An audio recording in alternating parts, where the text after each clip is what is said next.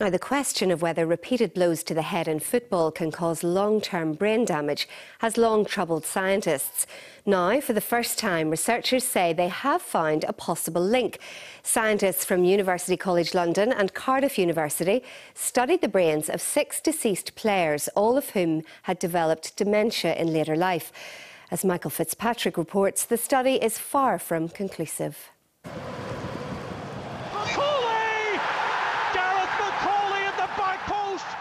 Heading the ball is an important skill for any footballer, but could it be causing long-term damage? Diagonal ball again, there's McLaughlin with the glancing header! In this latest study, scientists looked at the brains of 6 lifelong footballers. 4 of them showed signs of the brain injury, chronic traumatic encephalopathy, known as CTE, which is linked to repeated blows to the head. I can see within a particular age how there could be that correlation between hitting one of those very heavy balls constantly or on many occasions, or being hit on the head, and dementia. I'm just not so sure in the modern day game and with the modern day balls if that would be the same.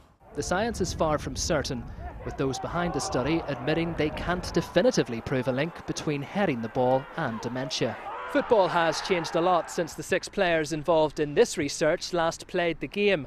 The balls are now much lighter and there's a greater awareness around concussion. While this study didn't analyse the risks to young footballers, organisations like the Professional Footballers Association have recently called for a ban on very young players heading the ball. We operate a league clinic in America, and it's quite interesting the process that they've taken, that it's illegal for under 10s to head the ball. If a 10-year-old or under deliberately heads the ball, a free kick is given against them. And there's also as well restrictions in place for 11 to 13-year-olds. So it is something that is quite alarming, that we need to look at the scientific approach and go on the guidance that we're being given by our National Football Association, the IFA. I think I may as well get on with it and enjoy my child life, and if it does affect me in later life, I just have to take care of it then, so. But you always have to be careful, because you don't know when you could really pull up and really hurt your neck, and it's sometimes it can be scary. The study has prompted calls for more research into a long suspected issue in the sport.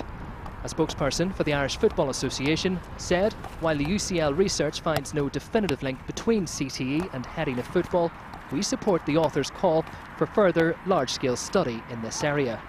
Michael Fitzpatrick, BBC Newsline, Belfast.